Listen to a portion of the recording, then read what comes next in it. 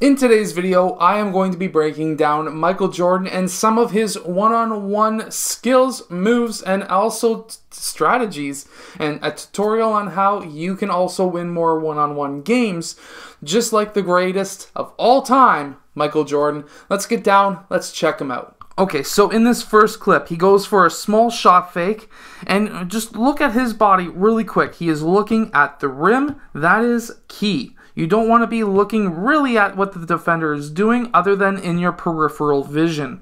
Number two is he is super relaxed. He has his shoulders even rolled forward. He is not stressed whatsoever.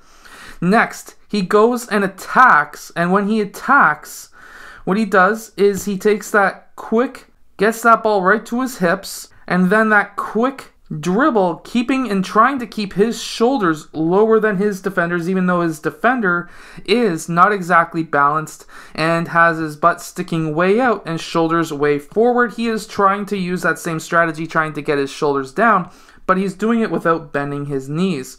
And because of that, he needs to play catch up on Michael Jordan. Michael Jordan, the whole time, has been on his toes attacking that rim, and meanwhile, that defender is not really doing all that much. At that point, what we have is Michael Jordan knows that this defender has to catch up, and he's going to go for the first fake that he sees. And that is Michael Jordan going up on that right side. So what Michael Jordan does instead is he does that up and under layup, gets that defender to try and pin him on that side of the backboard, but in reality does a reverse layup on the other side. This is something that you can do. Watch how many dribbles. One. That's it. Only one dribble. This is what I'm talking about. You only need to do very few dribbles in one-on-one. The more dribbles you do, the worse it's going to be in most cases. Now, here Michael Jordan does a shot fake, which tries to get that player either in the air or heels down to the ground, which is what happens right there. He goes for that second shot,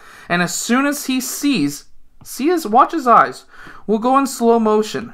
Ready? He goes for that shot fake, sees that the heels hit that ground, and then he goes up for a shot. Now, if he went for that shot fake and that quick jab, if this player was quick off the ground, watch how slow he's actually moving. So we'll take off slow motion. Shot. See that hesitation right there? That shot and then a jab, right? That is going to be very important if you want to play one-on-one like Michael Jordan. When Michael Jordan goes one-on-one, he does all of his moves like if they mean something, and that says a lot. So, quick shot fake, quick jab, get that defender's heels down to the ground. Once that happens, and you see that, you can go up for that shot, and you haven't even taken one dribble. So here we go with Michael Jordan once again, and here we're going to slow down again. He's taking a couple dribbles towards the right side, trying to make that defender relax just a bit. And then he's going to slowly back down that defender. He's not putting a ton of weight into that defender. There's a reason for that. If that defender tries to really push back on Michael Jordan, well, guess what? Michael Jordan's going to spin off of him. If he tries to reach, Michael Jordan's going to teach. And that's what we have here. That guy reaches, and Michael Jordan's still standing there, very super relaxed. You don't want to be stressed. You don't want to try and break in the guy's ankle. It's not going to do anything for you. Super relaxed. Watch that, just that slight shoulder fake right there. Slight. The look away shoulder fake. That gets that guy frozen on the ground.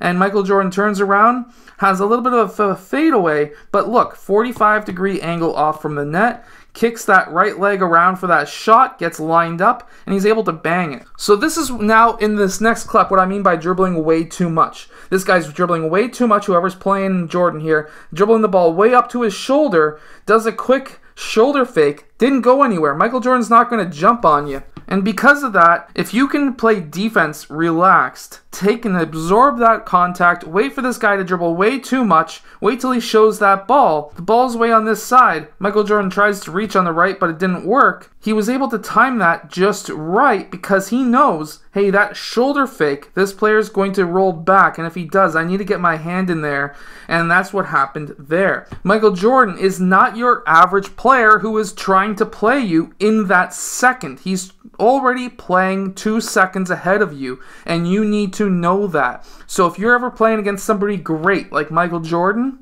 what you need to do is to know that he's thinking 2 seconds ahead of you, so now you can think 4 seconds ahead of him. And how you can play 4 seconds ahead is knowing that, hey, if I do a shoulder fake, he's going to think I'm going to come back this way. I'm just going to continue that shoulder fake. I'm going to continue and turn around and take that shot. You need to be purposeful with your offense if you're playing against somebody great or somebody better than you. So in this next clip, Michael Jordan has taken quite a few dribbles, but it's a relaxed dribble. He's not attacking yet. He's waiting for that defender to make a mistake. And now the defender's made that mistake. And the mistake that that defender made was to continue with Michael Jordan behind him. Well, Michael Jordan now has a lane to the basket. This defender has not cut off Michael Jordan. And because of that, as soon as a player, this goes for in-game as well, if a player is trying to defend you, forcing you baseline, and you want to really hurt them baseline, do a quick shoulder fake away from the baseline. He's already on that side anyways. He's not going to reach around and grab you on the right, so you might as well shoulder fake away, shot fake, and then go up into your defender. That is a very high level move, and you can do this as well, just like Michael Jordan. So this last clip I'm going to show you of Michael Jordan is right there. Really quickly, I just want to show you that. He's dribbling away from his defender, and then he hops into his attack. This is very purposeful. You cannot get a full head of steam without hopping into an attack. That is what you need to do, whether it's a one-on-one game or a 5-on-5 game. If you want to attack the basket, you need to do that quick scissor step and then be able to attack. Now, what that was meant for him to do was to make that defender take that big step back, knowing that Michael Jordan was going to attack. Well, Michael Jordan still has a little bit of momentum. He's going into it once again. And now, because he's already faked out that defender once, thinking that he was going to drive, he can now go into that hop, push off that back foot with his toes, and then he's able to attack. Now, when he attacks, watch this. 1 dribble, 2 dribble. Second dribble's on the stop. You stop on that second dribble, take a hop step back, and then you take your shot. This is a very purposeful move, and you can do this as well. How is he able to stop so fast? He stops on his left foot. He drags his right foot with him. See the right foot right there? He drags it with him. He stops. He has 2 feet together. He hops back. He's created that distance, and he's able to make that shot. This is a very high-level move that you can do as well. Michael Jordan is one of those players that I would always want to play against someday. I know he's probably way better. If I can lose like a good 70 pounds, I think that I could make it competitive just because I have really broken down his one-on-one games so much that I might have a 1-point advantage on him for at least the first 10 seconds. However, another player was Kobe Bryant. I really wanted to play him one-on-one.